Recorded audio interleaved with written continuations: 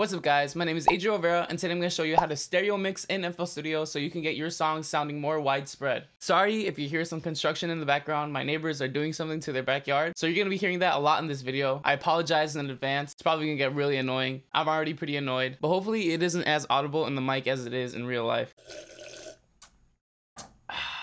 Now, what exactly is stereo imaging? Stereo imaging is essentially taking the elements in your song and making it sound more widespread so it sounds like it's surrounding you, which we call that stereo, or making it more focused and in the center so it sounds right in front of you, and we call that mono. And in today's example, I'm going to be using my Young Sinatra beat that I made in my last video, so if you want to go check that out, there's a card up here. Click that after you're done watching this video and you'll be able to see how I made this Logic type beat. If you like this video, make sure you leave a like, subscribe for more content on how to use FL Studio, and turn on the bell notification icon to be notified every time I upload a new video. Also, leave a comment for what you want to see next, and let me know which one of these tips help you the most. But without further ado, let's get into this video. Now, there's a bunch of different ways to getting a stereo sound, but one of the first and easiest things to do is using the stereo separation knob at the bottom of each mixer channel. It's this little knob right here that allows you to make things sound more mono if you turn it to the right, and more stereo if you turn it to the left. And I tend to use this knob on almost every single element of my song. But one thing I always use this on is my vocals. And vocals is one of the things that I feel should be more stereo because it gives it that more widespread sound and helps bring out the presence a little more. So just to give you an idea of what that sounds like, this is the vocal without any stereo separation. Yeah, this that Young Sinatra flow, just like I did it before. The only thing that changed, got a couple million to my name. Homie, that's insane. This is the vocals with 100% stereo separation. Yeah, this that Young Sinatra flow, just like I did it before. The only thing that changed, got a couple million to my name. Homie, that's insane.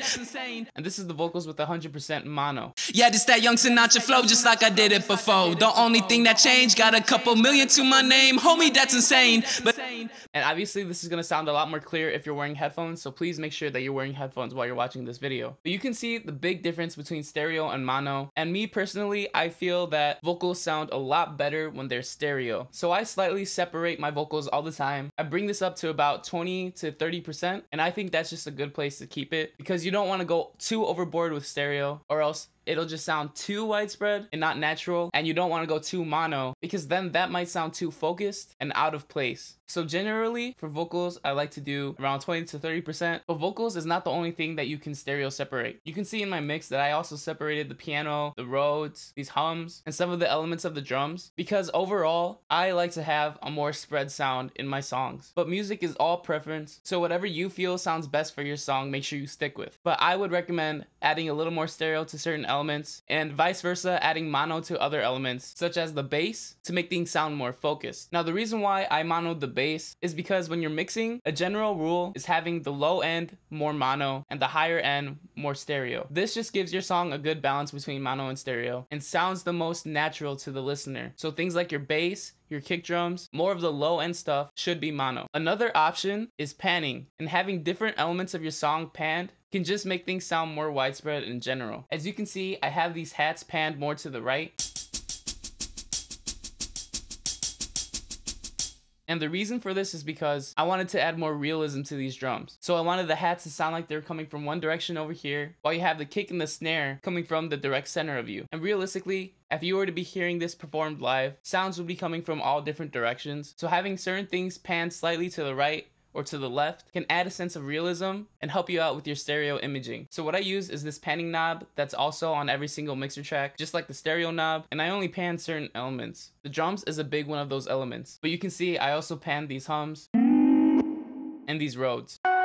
Now, one thing I want to talk about are some plugins that actually help you get more of a widespread sound, one of which is Reverb. Reverb just allows your elements to sound like they're in a space that gives it a sense of realism and stereo separation. But one thing particular about Reverb is that there is a dedicated stereo separation knob for the reverb itself. So if you wanted your reverb to sound more widespread, you have a stereo and mono knob for the reverb itself. So just to give you guys an example of what that sounds like, here's the reverb without any stereo separation. Young Sinatra flow, just like I did it before. The only thing that changed. Here's with 100% stereo separation. Young Sinatra flow, just like I did it before. The only thing that changed. And then 100% mono. Young Sinatra flow, just like I did it before. The only thing that changed. So what I would generally do is separate this slightly so there's a little more room. But in general, Reverb just adds more stereo to your song. Another two plugins is the Fruity Stereo Enhancer and the Fruity Stereo Shaper. Enhancer in general just does the same thing that this stereo separation knob does. But the thing about this, it has a left and right phase offset, and rather than explaining, I'll just let you hear what that sounds like. Young Sinatra flow just like I did it before. The only thing that changed, got a couple million to my name. Homie, that's insane, but I'm still keeping it real, you feel? That's why the people always love me. You need to chill.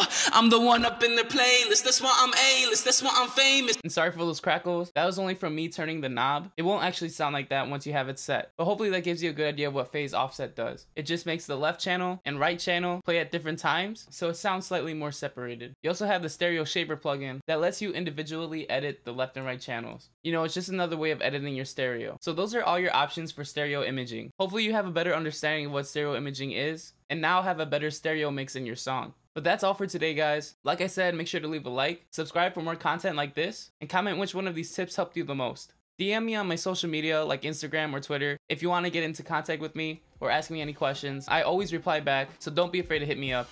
Links are in the description to those. Thank you guys so much for watching, and remember, don't be afraid to show your genius.